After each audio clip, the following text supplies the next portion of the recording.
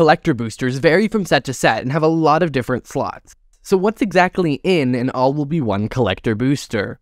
Alright, let's break it down. There are 14 normal cards, 1 basic land, and 1 foil double-sided token. Starting with the basic land, it'll either be a panorama or Phyrexianized basic land, both of which are equal rarity, so you won't get more of one than the other. No matter which you get though, it'll be traditional foil, so that's really awesome to see.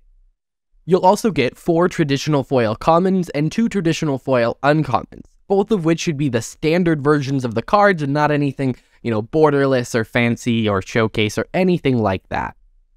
Next, you'll get a foil that is either rare or mythic. It'll be a rare 86% of the time and a mythic 14% of the time. Again, these are just the traditional foil rares and mythics. No special treatments, no special foiling. After that, we get a little bit more complicated. We're going to have to do a little bit more describing of what's actually in the slot. Next, you get a non-foil extended art rare. These are in every set and are basically the stretched art.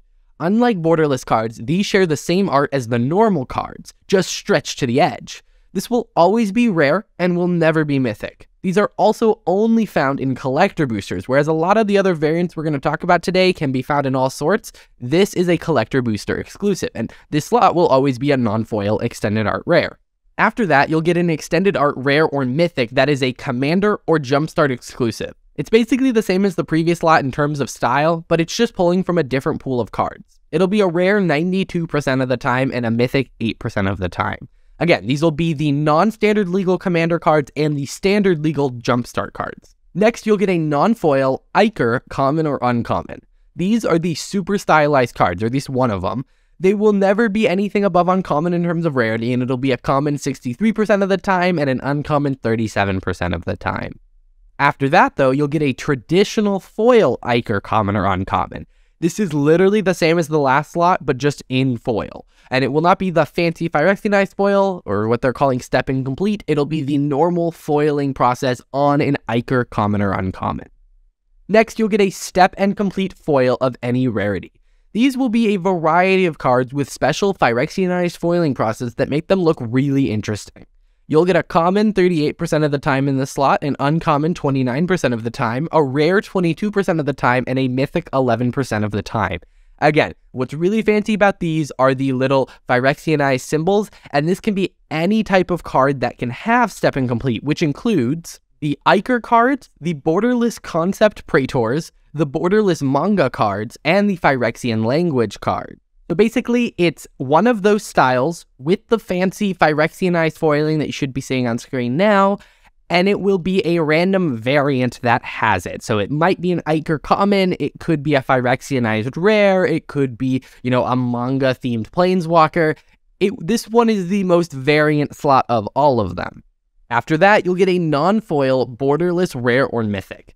There's a lot that can be in the slot, but it will be borderless. So it'll be a borderless fast land 13% of the time, an Iker rare 41% of the time, a rare borderless manga card 25% of the time, a mythic Iker card 13% of the time, a borderless manga mythic planeswalker 3% of the time, a mythic Phyrexian language planeswalker 3% of the time, and a mythic rare borderless concept Praetor less than 2% of the time. That's a lot of different cards. The final slot is very similar to the previous, just in normal foil, and throw in the extended art cards as well as the commander extended art cards into this slot. These will always be traditional foil. So it's essentially any of the booster fun, which is what they call it, any of the variants in traditional foil can be found in this slot. With an exception, and we'll get into that. So taking a look back, let's look at the styles. You'll get 1 step incomplete foil, and this is the only way to get them. It's 1 per collector booster, and it's a random rarity, and no other types of packs have them. You'll also get at least 1 extended art, 1 borderless, and 1 fancy foil art rare or mythic. You'll also get a couple Iker cards in there. The only type of card that you can't get in a collector booster is an oil foil, which are exclusive to the completed boosters.